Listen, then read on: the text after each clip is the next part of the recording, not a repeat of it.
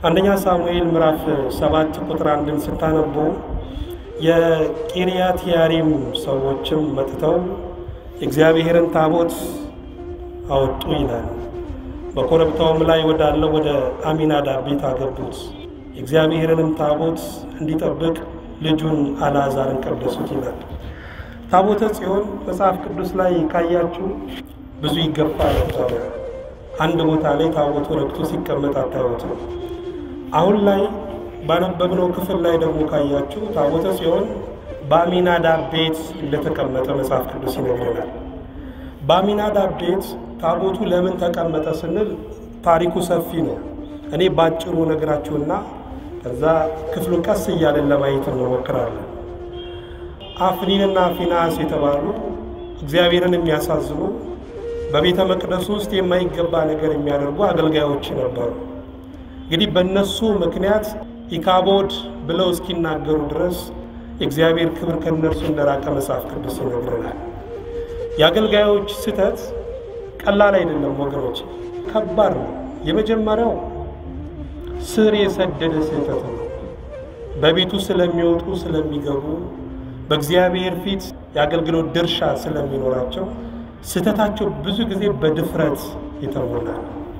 ይሄ ብቻ አይደለም። የአገልጋዮች ስህተት አገልግሎታቸው፣ ዝማሬያቸው፣ ስብከታቸው ብቻ እንዳይመስላችሁ ለሌላው የሚተርፈው ስህተታቸውም ደግሞ ለሌላው ይተርፋል። በአገልግሎታቸው ብዙዎችን እንዳዳኑ በስህተታቸው ደግሞ ብዙዎችን ያጠፋሉ ወገኖች። ስለዚህ የአገልጋዮች ስህተት ከባድ ነው። ለዛ ነው በአፍኒንና በፊናስ ስህተት ምክንያት ታቦተ ጽዮን ስትማረክ ህዝቡ በጦርነቱ ሲሸነፍ ድል ሲደረግ ታያላችሁ። የሚገርማችሁ ህዝቡ እግዚአብሔር እንደተለየው አላወቀም ነበር። ፍልስጤማውያን ሊወጓቸው ሲመጡ እግዚአብሔር ከነርሱ ጋር ያለን የመሰላቸው። በዓለም ላይ ትልቁ ኪሳራ እግዚአብሔር ተለይቶ ግን እግዚአብሔር ከኛ ጋር እንዳለ የምናስብ ከሆነ ከባድ ነው ወገኖች። እግዚአብሔር ሲጣላ ከባድ ነው። እግዚአብሔር ሲለይ ከባድ ነው። እግዚአብሔር ራሳችንን ለራሳችን ሲተወን ከባድ ነው። አንድ አባት ብለዋል፣ ልጄ ሆይ ከእግዚአብሔር ጋር እንዳትጣላ፣ ከእግዚአብሔር ጋር ከተጣላ ሰማይና ምድር ይጣላሉ፣ በሰማይ የሚኖሩ በምድርም የሚመላለሱ ሁሉ ይጣላሉ ብለዋል። የገዛ ሰውነታችን ራሱ ነው የሚያስጨንቀን ወገኖች። ያለ እግዚአብሔር ሕይወት ባዶ ነው። ያለ እግዚአብሔር ኑሮ በድን ነው። ያለ እግዚአብሔር ትዳርም የበረዶ እሳት ነው። ያለ እግዚአብሔር ሀገርም ዋስትና የለው። እሱ ሁሉ በሁሉ የሆነ አምላክ ነው። አምላካችን እግዚአብሔር ሁሉ ጊዜ ከሁላችን ጋር ይሆንልን። ታዲያ ፍልስጤማውያን ሲመጡ እስራኤላውያን ሊዋጉ በአንድ ቀን ብቻ 34,000 ሰው ተገደለ። ታቦተ ጽዮንን ይዘዋት ሄዱ። ታዲያ ታቦተ ጽዮንን ይዘዋት ሲሄዱ በሄደችበት ስፍራ አንዳንድ ምልክቶች ታምራቶች ስታደርግ አመተው የእስራኤል ድንበር ጋር አስቀምጧት። ከእስራኤል ድንበር አንስተው አሚናዳብ ቤት ታቦቱን አስቀምጡ። እንውረዳለን ወደ ክፍሉ። ቁጥር 2 ላይ እንዲህ ይላል፣ ታቦቱም በቂርያት ያሪም ከተቀመጠበት ቀን ጀምሮ ወራቱ ረዘመ፣ 20 ዓመትም ሆነ። የእስራኤልን ቤት ሁሉ አዝኖ እግዚአብሔርን ተከተለ ይላል። ልብ አድርጋችሁ ስሙ። እስራኤላውያን ለምንድን ነው ያዘኑት? የሐዘናቸው ምክንያት ምንድነው ካልን የመጀመሪያው ታቦቱን ስለረሱ ወይም ደግሞ በሚገባን ቋንቋ አገልግሎትን ስለረሱ፣ እግዚአብሔርን ማገልገል ለእግዚአብሔር መሰጠት ስለተው፣ ከመንፈሳዊ ዓለም ውስጥ ራሳቸውን ስላወጡ ያዝኑ ነበር ወገኖች። ደስታ በፍለጋ አይገኝ። ደስታ ስሜትንም በመስማት በማሰላሰል የሚገኝ እንዳይመስላችሁ። ደስታ በጸጋ በመቆም ነው የሚኖረው። ደስታ እግዚአብሔርን በማገልገል ነው የሚገኘው። ደስታ እግዚአብሔር በሰየመን ስፍራ ላይ ስንገኝ፣ እግዚአብሔር ባስቀመጠን ስፍራ ላይ ጸንተን ስንገኝ ደስተኞች እንሆናለን ወገኖች። እስራኤላውያን ታቦቱን ስለረሱ ሐዘንተኞች ነበሩ። ይሄ ብቻ አይደለም፣ ልባቸው ያመነታ ነበር። አንድ ጊዜ በዓልን፣ አንድ ጊዜ አስታሮትን ያመልካሉ፣ ሌላ ጊዜ ደግሞ እግዚአብሔር። ሁለት ልብ ሆኖ እግዚአብሔርን መከተል አይሆንም። በሁለት ልብ ያነከሱ እግዚአብሔርን መከተል ወገኖቼ አይሆንም። ደግሞ ሲጀመር እግዚአብሔር ከባዕድ አምልኮት ጋር በፍጹም የሚነጻጸር አይደለም። እግዚአብሔር በክብር እኮ የሚገዛ አክብሮ ለአእምሮአችን ለልባችን ሰላም ተጠንቅቆ የሚያኖረን እኮ አምላክ። ሰይጣን ግን ይህ አይደለም ወገኖች። ወር ጠብቀው የሚገብሩለትን ሳይቀር ደም የሚያስተፋ እኮ ነው።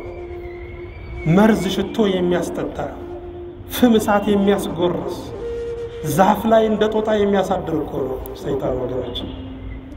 ሰው እንዴት ከእንዲህ አይነት ከጨለማው መናፍስት ጋር አብሮ ተባብሮ ይሰራል? መኑ ይመስለከ ምና ማልክት እግዚኦ፣ አቤቱ ከአማልክት መካከል አንተን የሚመስል ማን ነው ብሏል ቅዱስ ዳዊት። እግዚአብሔርን የሚመስል ማንም የለም። እድሜያችሁ ንብረታችሁ ማንነታችሁ ባጋንንት እጅ ውስጥ ከገባ አድፋፍቶ ነው የሚጨርሳችሁ። ማንነታችሁን ለእግዚአብሔር ከሰጣችሁ ግን እሱ በክብር የሚይዝ አምላክ ነው። ስሙ የተመሰገነ ይሁን። ስለዚህ ያመነቱ እግዚአብሔርን ስለሚከተሉ ሐዘንተኞች ነበሩ። አፄ ኃይለ ሥላሴ ወደ ደብረ ዘይት ለጉብኝት ሲሄዱ አንዲት ሴትዮ መጥተው ጨበጧቸው። ከዚያ ወዲያው ያንን እጃቸውን ሴትዮዋ እንግዲህ ያንን እጃቸውን በነጭ ጨርቅ ጠቅልለው አሰሩት እና ምን ነው ብለው ሲጠይቋቸው አይ ጃንሆይን መጨበጥኩበት እጄ ሌላ ሰው መጨበጥ ስለማልፈልግ ነው አሉ። በእውነት ወደ መንፈሳዊ ሕይወት ይህን መቀየር አለብን። እንዲህ አይነት ቅናት ያስፈልጋል። ለእግዚአብሔር በዘመርንበት ለእግዚአብሔር በተንበረከክንበት እሱም ባመለክንበት ልባችን ለሌላው መንበርከክ የለብንም። ሌላውን መከተል የለብንም በፍጹም። እንዲህ አይነት መንፈሳዊ ቆራጥነት ያስፈልጋል። በእውነት እግዚአብሔር ቆራጥ ልጆች ነው ያሉት። ቁጥር 3 ላይ እንሄድ። ሳሙኤልም የእስራኤልን ቤት ሁሉ በሙሉ ልባችሁ ወደ እግዚአብሔር ከተመለሳችሁ እንግዶችን አማልክትና አስታሮትን ከመካከላችሁ አርቁ፣ ልባችሁንም ወደ እግዚአብሔር አቅኑ፣ እርሱንም ብቻ አምልኩ፣ ከፍልስጤማውያን እጅ ያድናችኋል ብሎ ተናገራቸው። የእስራኤልም ልጆች በአላሚንና አስታሮትን አራቁ፣ እግዚአብሔርን ብቻ አመለኩ ይላል። ሳሙኤል ሕዝቡን በእግዚአብሔር አይን የሚያይ በዘር አይን በቋንቋ አይን በጎሳ አይን ሕዝቡን በእግዚአብሔር አይን የሚመለከት ነበር። በእውነት ዛሬም ትክክለኛ መንፈሳዊ ሰዎች ከሆነን ሕዝቡን በእግዚአብሔር አይን ነው መመልከት ያለብን። እግዚአብሔር ይጠላል። ይሄ በጎሳ በዘር በቋንቋ መመደብን እግዚአብሔር ይጠላል ወገኖች። ምክንያቱም ወራጁ ብዙ ቢሆንም ምንጩ እኮ አንድ ነው። ሐረጉ ብዙ ቢሆንም ግንዱ እኮ አንድ ነው። የፈጠራችሁ አምላክ አባታችሁስ አንድ አይደለምን ይላል። ያንድ አባት ልጆች በግድ ወንድማማቾች ናቸው። ንብረት ሊወድም ይችላል፣ አካል ሊጎድል ይችላል። እግዚአብሔርን አባት ብለን እስከጠራን ድረስ ግን ግድ ወንድማማቾች ነን። አይንተ እግዚአብሔር የተባሉት መንፈሳዊ ሰዎች ለዛ ነው ወገኖች። ይሄ ብቻ አይደለም። ሳሙኤል ሁሉ እንደ ወገኑ የሚያይ አረጋውያኑ እንደ አባቱ እንደ እናቱ፣ ወጣቶችን ጎልማሳዎችን ደግሞ እንደ ወንድሙ እንደ እህቱ፣ ሕፃናቱን እንደ ልጁ ነበር የሚያየው። በእውነት ይሄ ብቻ አይደለም። በተለወጠ ሕይወትም ይኖር ነበር። ቃል ብቻ ክብር የለውም እኮ ወገኖች። ቃል ብቻ ክብር ቢኖረው አሚናዎች ይከበሩ ነበር። ምክንያቱም የሚናገሩት እኮ በግጥም ነው፣ በቅኔ ነው የሚናገሩት። ቃል ብቻ ክብር ቢኖረው አዝማሪዎች ይከበሩ ነበር። ምክንያቱም የሚናገሩት በዜማ ነው።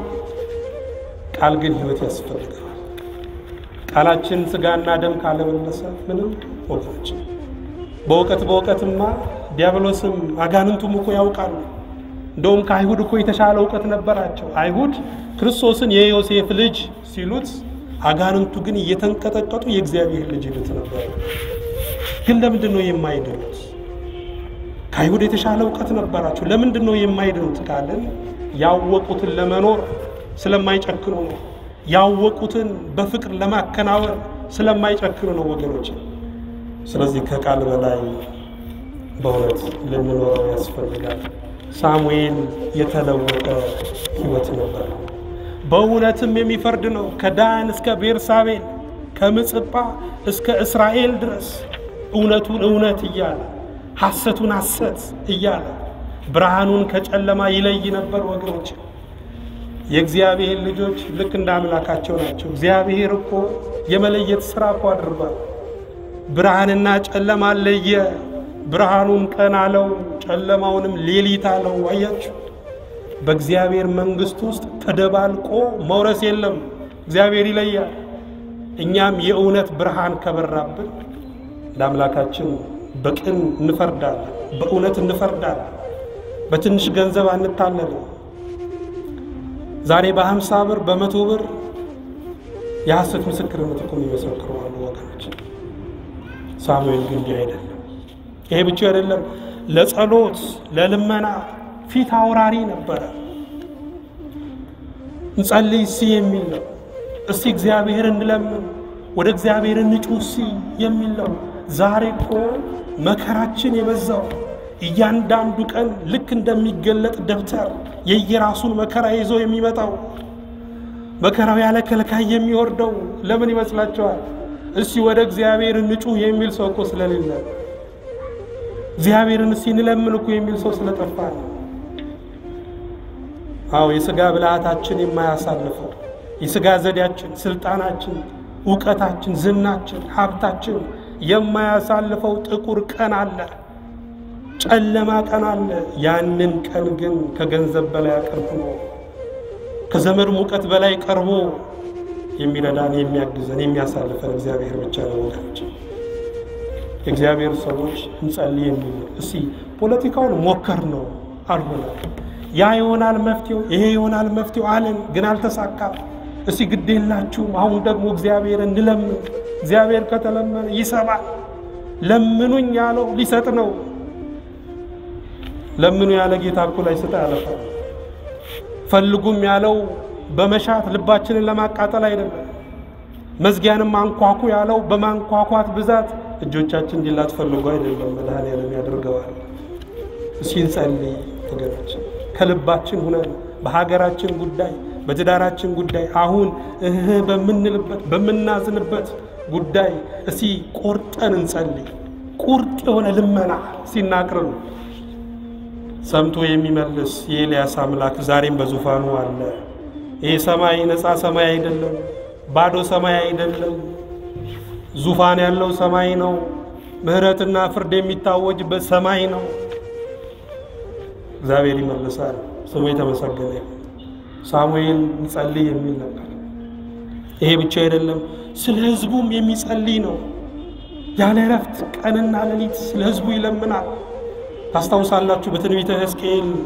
ምዕራፍ 33 ቁጥር 7 ላይ የሰው ልጅ ሆይ ለእስራኤል ቤት ጉበኛ አድርጌ ያለው ይላል ጉበኛ ማለት ነው ዘበኛ ማለት ነው ጠባቂ ማለት ነው ቤት እንኳን ሲሰራ ካያችሁ ጎኑ ጉበን ይደረግበታል ከላይ ደግሞ መካ አይደለ ቤት የሚጠብቅ ዘበኛ ካያችሁ ቀንና ሌሊት ረፍት የለው ሰው ተኝቶ እሱ ግን ነቅቶ ይጠብቃል ትክክለኛ መንፈሳዊ ሰውም ልክ እንደ ዘበኛ ቀንና ሌሊት ወደ እግዚአብሔር ይጮሃል ጸልያ ህዝብህን አድን ርስትህንም ባርክ የሚፈሰውን ደምና እንባቁም እያለ ይጸልያል ወገኖች የእግዚአብሔር ሰው ሳሙኤል ስለ ህዝቡ ይጸልይ ነበር ይሄ ብቻ አይደለም የእግዚአብሔርን ውለታ ደግሞ የሚያስብ ነው እግዚአብሔር ታምር ሲሰራ ድንቆችን ሲያደርግ ዝም ብሎ የሚያልፋል ነበር በየሄደበት ስፍራ ለእግዚአብሔር መታሰቢያ ድንጋይ ያቆም ነበር ይሄ ክፍል ራሱ አቤኔዘር ብሎ እግዚአብሔር ረድቶናል ብሎ እንዴት እግዚአብሔር እንደሚያመሰግነው እናያለን ወገኖች የእግዚአብሔር ውለታ መረሳት የለበትም አንዳንድ ነገሮች ሊረሱ ይችላሉ ቀጠሮ ሊረሳ ይችላል አንዳንድ ያስቀመጥናቸው ዕቃዎች ልንረሳ እንችላለን እግዚአብሔር ግን የሚረሳ አምላክ አይደለም ሰው መተንፈስን እንዴት ይረሳል ወገኖች እግዚአብሔር የማይረሳ አምላክ የስኳር በሽተኛ ሰው መድኃኒቱን ከረሳኮ ወደ ሞት ይሄድ ነው አይደል እግዚአብሔር የማይቋረጥ መድኃኒታችን ሱን ከረሳን ወደ ሞት ይሄድ ነው ህልውናችንን ነው የምናጠው ያለኔ ምንም ልታደርጉ አትችሉ ስለዚህ ስሙ የተመሰገነ ይሁን።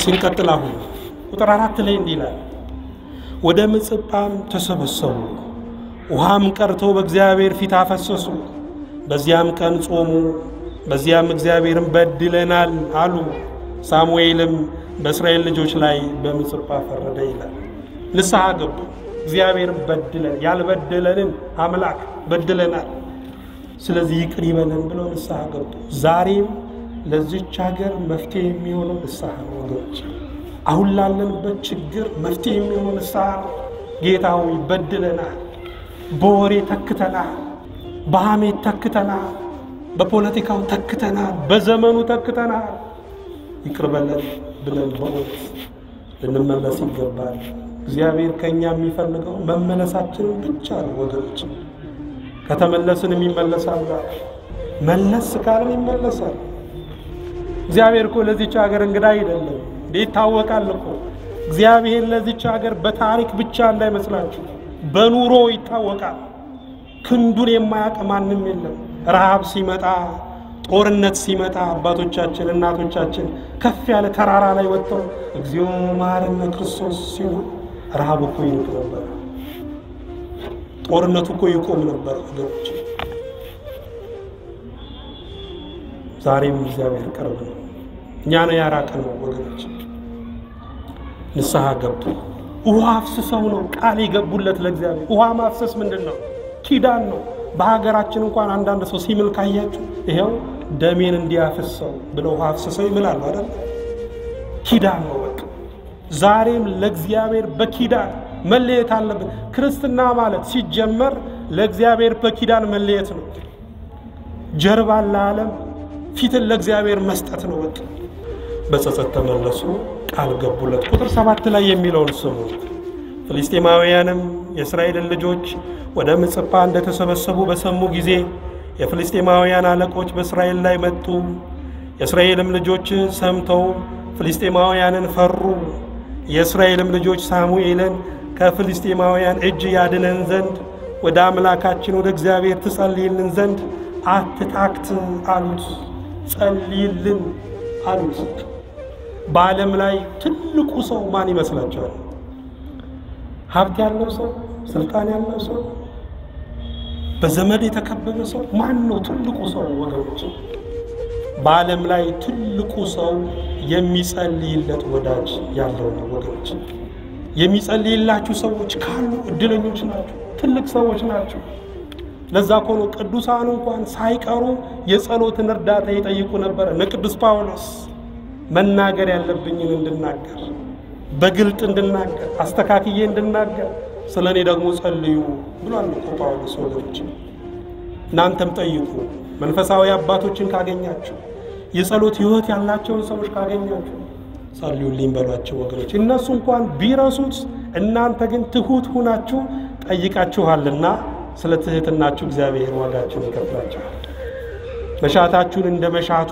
ይፈጽምላችኋል ወገኖች እግዚአብሔር ትህትናን ስለሚወድ ጸልይልን ሳታቋርጥ ወደ እግዚአብሔር ጩህ አሉት ቁጥር 8 ላይ እንዲህ ይላል ሳሙኤልም አንድ የሚጠባ የበግ ጠቦት ወስዶ ለእግዚአብሔር ፈጽሞ የሚቃጠል መስዋዕት አድርጎ አቀረበ ሳሙኤልም ስለ እስራኤል ወደ እግዚአብሔር ጮኸ እግዚአብሔርም ሰማው ይላል አንድ የሚጠባ ጠቦት ግልገላ ምትሆነው መስዋዕት ያቀረበው የበግ መስዋዕት ቀጥታ ከክርስቶስ ጋር ቢገናኝ ግን በዛ ብቻ የሚያዝ አይደለም ወገኖች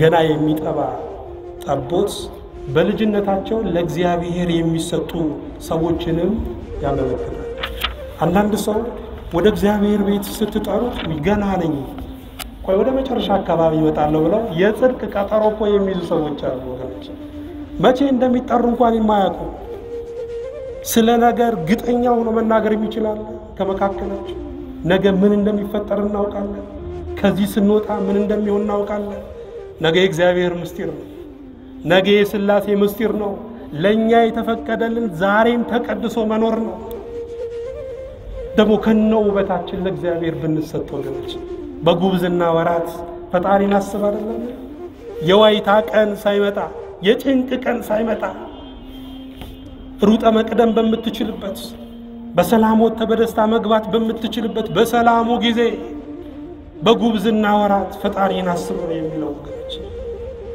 እግዚአብሔር የማንንም ብድራት የማያሳልፍ ጌታ ነው። ያንድ ብርጭቆ ውሃ ዋጋ እንኳን ያልፍበትም ወገኖች እቺ ደቂቃ በእግዚአብሔር መንግስት ተመዝግባለች። ጊዜ ሰጣችሁ ቁጭ ብላችሁ የእግዚአብሔርን ክብር የሰማችሁበት እቺ ጊዜ ዋጋ አላት።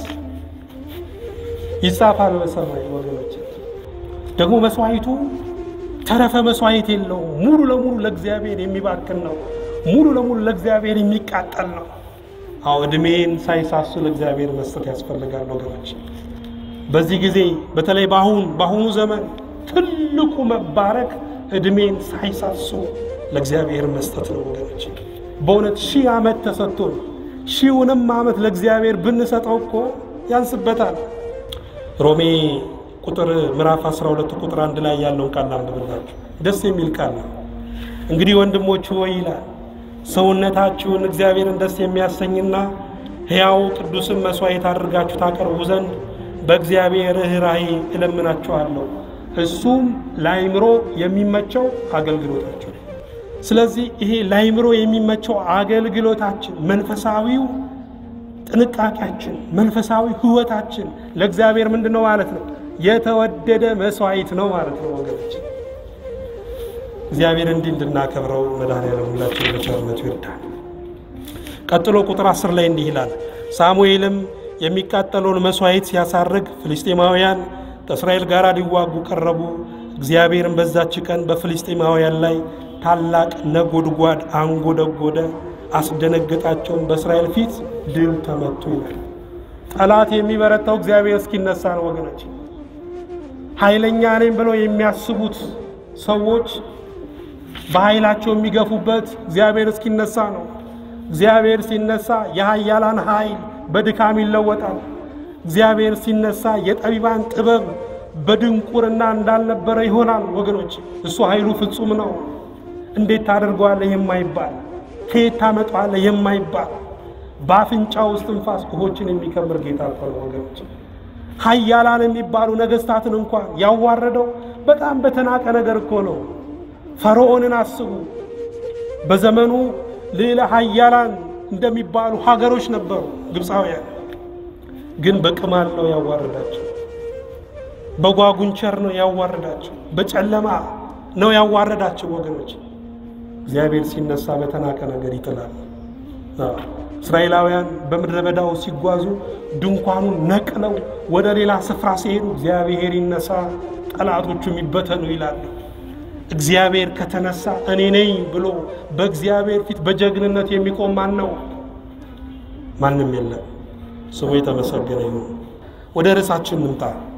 ቁጥር 12 ላይ ሳሙኤልም አንድ ድንጋይ ወስዶ በምጽጳና በሼን መካከል አኖረ፣ ስሙንም እስካሁን ድረስ እግዚአብሔር ረድቶናል ሲል አቤኔዘር አለው።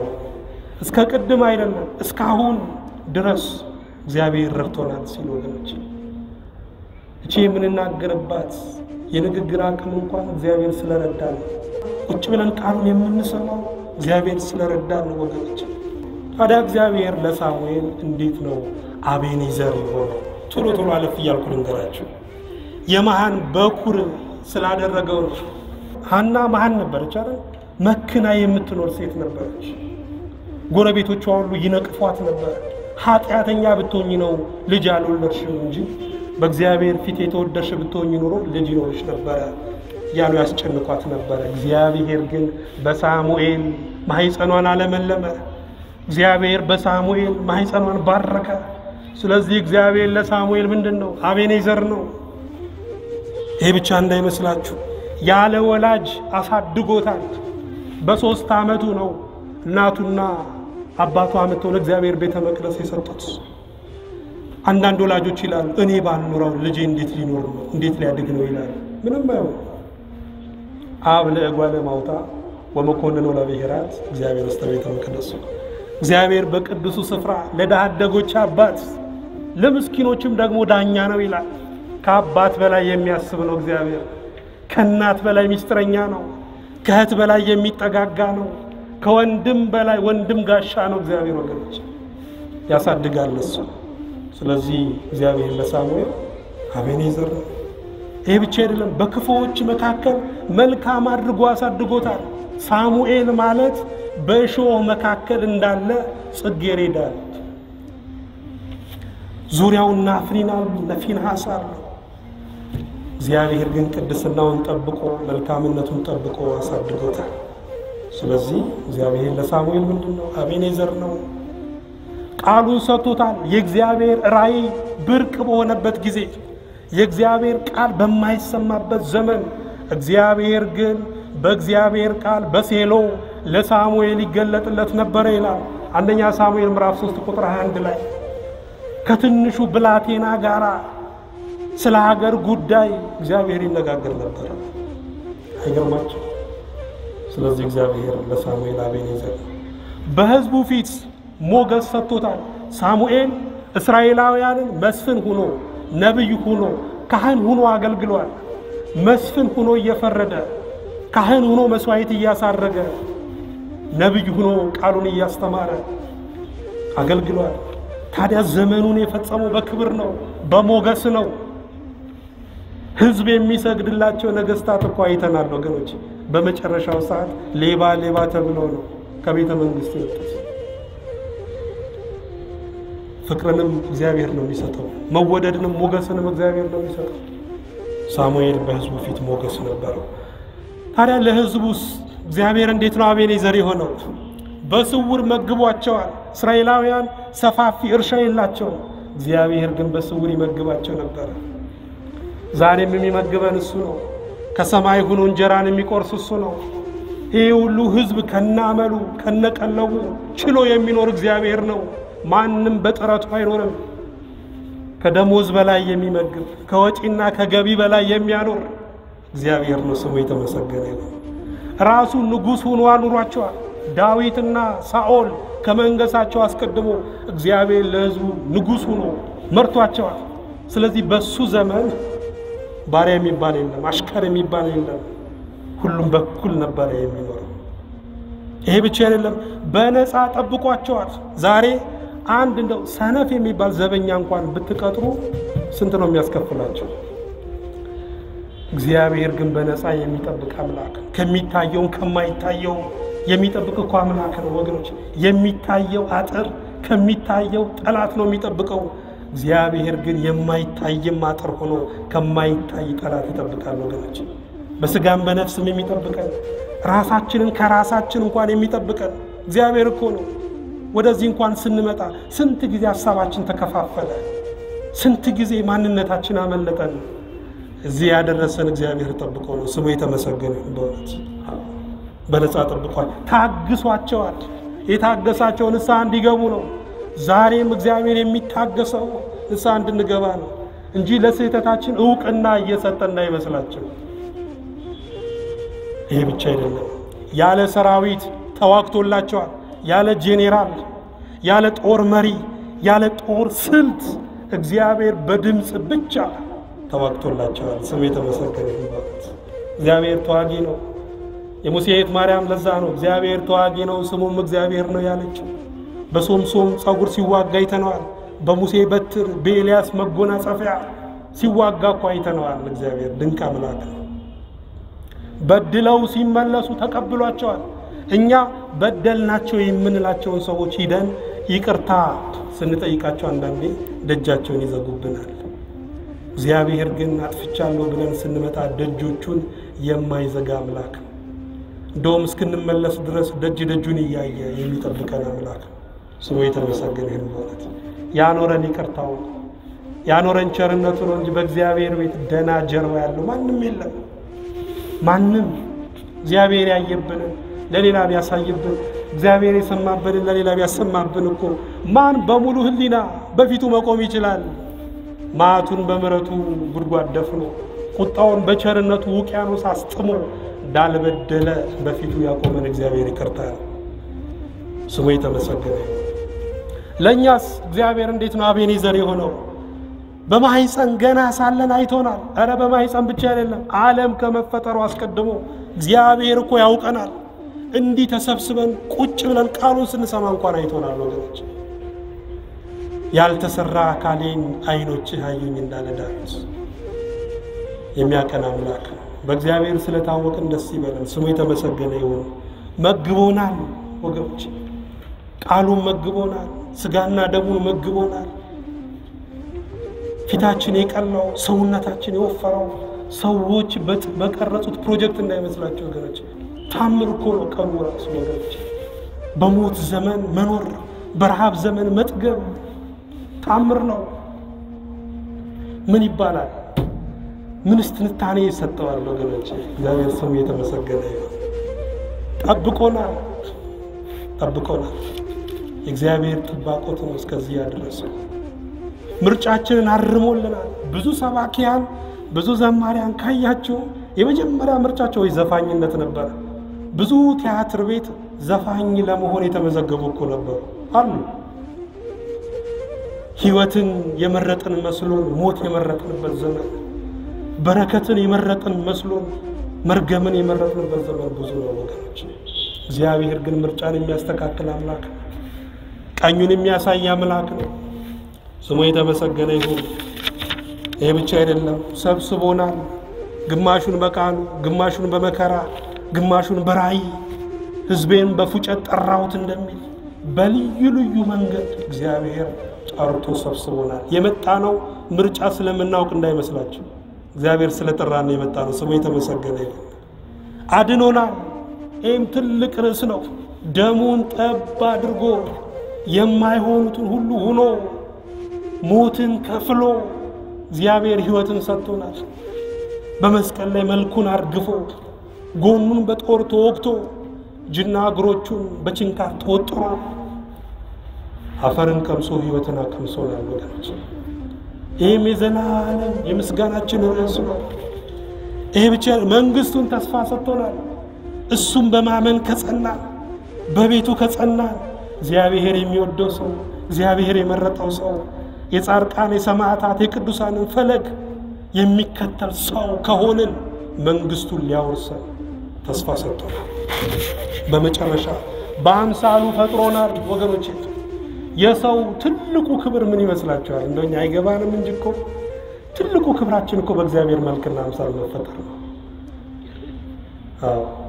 ሰውን ማክበር በሰው ላይ ያለውን የእግዚአብሔር መልክ ማክበር ነው የሚባለው ለዛ ሰውን መግደል እግዚአብሔርን ፎቶ መቀደድ ነው የሚባለው ለዛ ነው መልኩን ሰጥቶናል ስሙ የተመሰገነ ይሁን እንስሳ ሆኖ እኮ መፈጠር አለ ጅብና አንበሳ ሆኖ መፈጠር አለ ሰው አድርጎ አክብሮ ስለፈጠረን አምላካችን ስሙ የተመሰገነ ይሁን ብቻ እግዚአብሔር በህይወታችን አቤኔዘር ነው በእውነት እግዚአብሔር እስካሁን ረድቶናል የምንልበት ጉዳይ ብዙ ነው ብቻ ስለማይነገረው ስጦታ ማን ይመስገን እግዚአብሔር ይመስገን ወገኖች እንኳን እግዚአብሔርን ውለታ የእናትን ውለታ እንኳን መመለስ አይቻል አዙሮ ነው የሚደፋው ምስጋናው ለውለታው ክፍያ ሳይሆን ለውለታው መታሰቢያ ለዛ ነው ሳሙኤል ድንጋይ አቁሞ አቤኔዘር ብሎ ያችን ስፍራ የሰየመው ስለዚህ ዛሬም ውለታውን እንዳንረሳ